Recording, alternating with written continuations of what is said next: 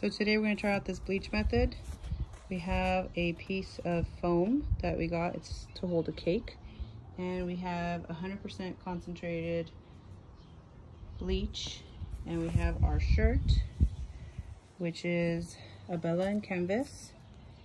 And it is actually 50% polyester and 25% cotton. Let's see if this actually picks up the bleach, because I know only 100% cotton shirts pick up bleach really well.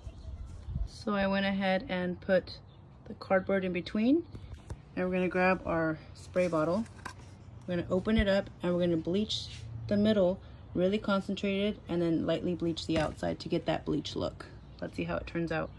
So we just bleached our shirt and we're gonna go ahead and let it sit.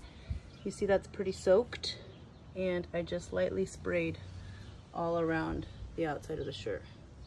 Let's go ahead and see how it turns out. We're gonna let it sit in the sun for a little bit.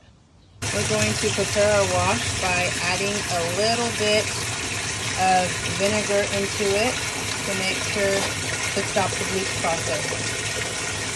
Add just a little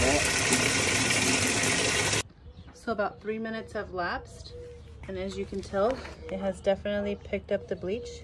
Of course, there's some spots that are still pretty soaked in the middle where we got most of the bleach, but we have all the splatter on the bottom as well and on the sleeves.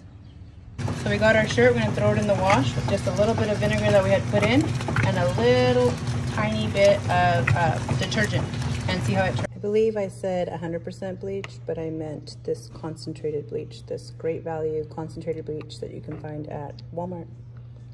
And the bottle is just a regular spray bottle with a nozzle, and I just put bleach in it and then about 1/4 cup of water into it to dilute it a little bit. Okay guys, so the shirt just came out of the dryer. It is completely dry now. As you can see, the center portion is where I saturated it more with the bleach, and then these portions are where I had sprayed it. The back of the shirt did not get bleached because I had the protective sheet. Got a couple of spots, but they make the shirt look really nice and vintage and bleached. So I just applied HTV to the bleached shirt and it came out really nice. I can't wait. Bleach method was awesome.